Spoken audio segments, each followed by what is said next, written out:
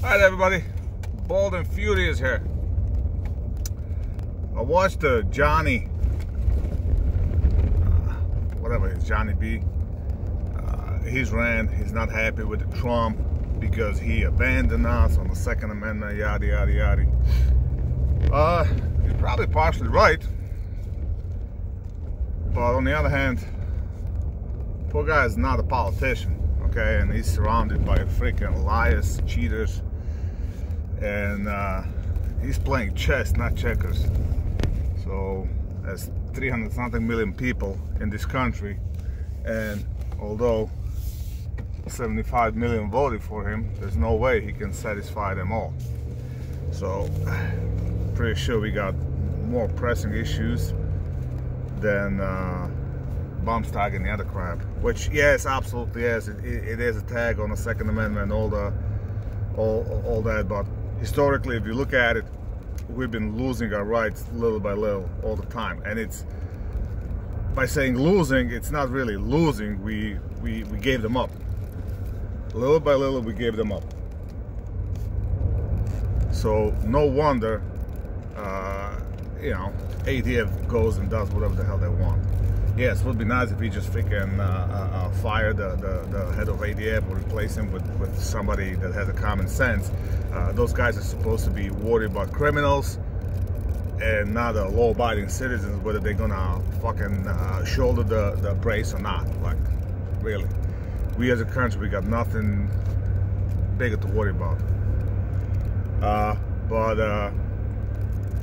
Besides the Second Amendment, every single one of our rights is being attacked. Freedom of speech, freedom of assembly. All this bullshit with the COVID going on is we quarantine healthy instead of quarantine sick. Fear-mongering left and right. I mean, you cannot turn the news on. And you know what? From what I'm reading all over the social media, people more and more are getting fed up with that. Ordinary people, like there's this page, Central New York News or some shit like that on the Facebook, and people more and more are just commenting because all this site does is just report bad news. And oh, this guy died of COVID.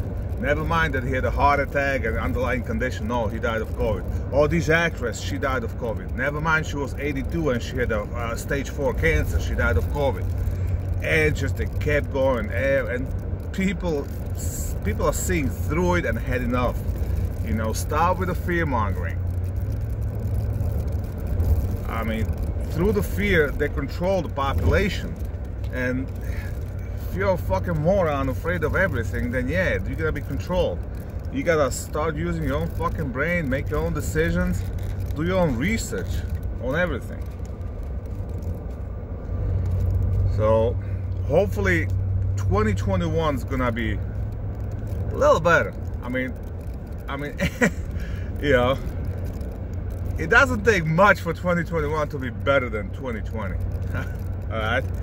So hopefully it'll be a little better. Hopefully something will happen. I'm still planning on going down to DC on January 6th.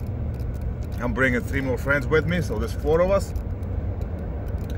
And I wish the NRA or some big organization would step in and organize, and we all would come freaking armed to the teeth, and just fucking, if 50,000 people gonna show up armed, the cops can't do shit. You know, if 10 people gonna show up armed, you're gonna get shot or arrested at the best. But stage it in like a fucking Virginia and bust the people in, you know, full bus of people, they can arrest that, you know, 3-4 buses at a time, just keep busing people in or something like that. That would be awesome. That would be a real display of power. Second Amendment, First Amendment, Fourth Amendment, all the fucking amendments like this. So yeah, ain't gonna happen. Although we got a bunch of guns, all we do is play with them. And nobody's really willing to take up the arms and do like what the hell was it? Athens, Tennessee in 1946, when basically vets came home and saw the town run by corrupt politicians. They saw what happened at the polling stations, and they simply broke in the local armory and they guarded the election.